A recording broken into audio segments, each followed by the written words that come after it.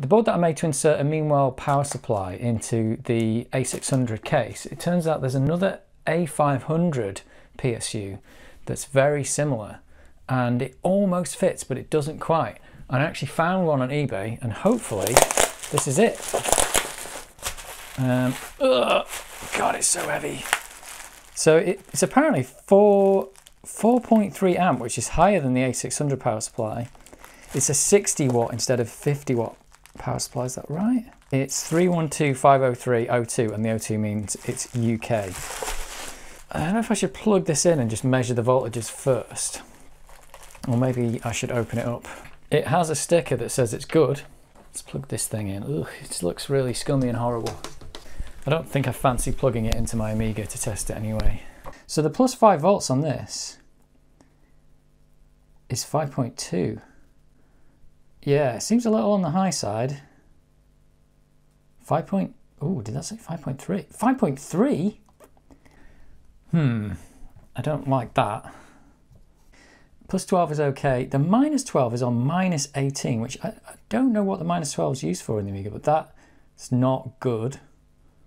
That's immediately not good.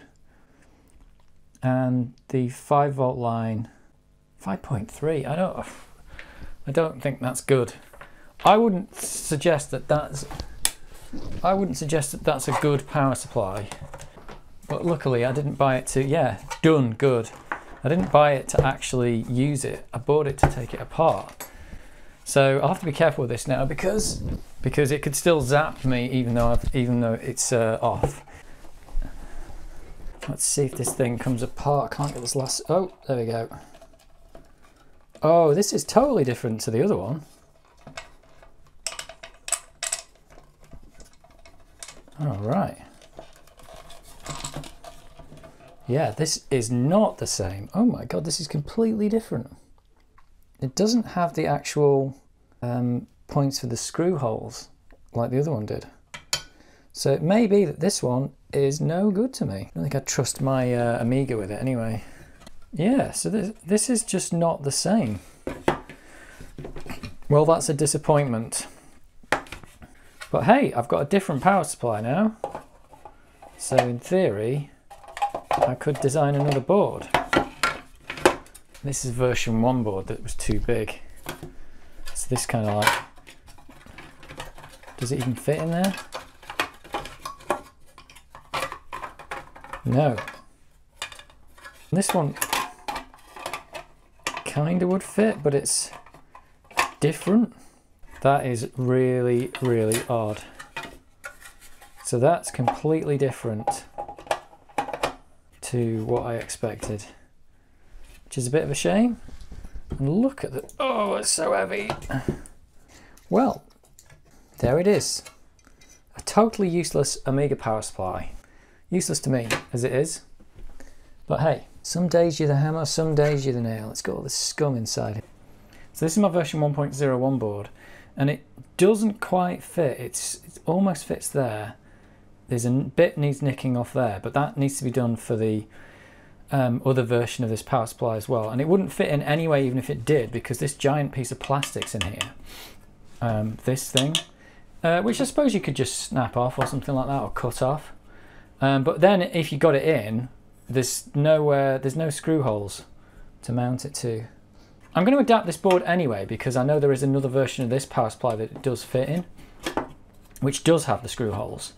And then that would mean that you could possibly mount it into this one as well, just by cutting that off. But then you'd have no way of holding this board in, and that's the next problem, I suppose. Seems to be some notches down here on this side. So I don't know if something could be done with those. But other than that, I'm going to make some modifications to this to try and fit more cases like this one. So it does kind of look like the way to sort this one out is to mount a board in it the same way that the original power supply was mounted, which is the board doesn't go in horizontally like on these newer ones, and it actually goes in these slots here, and the PSU attaches to the side. The Meanwell, I mean, it does kind of go in, but it doesn't actually fit with a board in there. So actually this doesn't work at all. It just about fits with no board in there at all.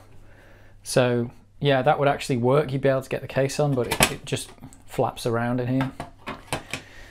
So it looks like making a board for this one is not really worth it, because even if you manage to get this one to fit and you could mount that on there, that'd be fine, except there's nothing to fix this onto either. So you just might as well put that in there because it's the same thing. So there's no good way to fix one of these into this because there is just no mounting holes. So I'll probably just mount this in here for now, have it flapping around, or maybe I can find a way to fix it in here somehow. But yeah, so this power supply, this version of the power supply is not really a good fit for actually mounting one of these in. I mean, you can fit it inside, but there's just no good way of doing it. So that's a bit unfortunate, but at least I can adapt this board for the slightly, this is the different version of this, the 03 version, which is really, has got the mounting holes. So I should be able to do that, but for this one, it's not much use.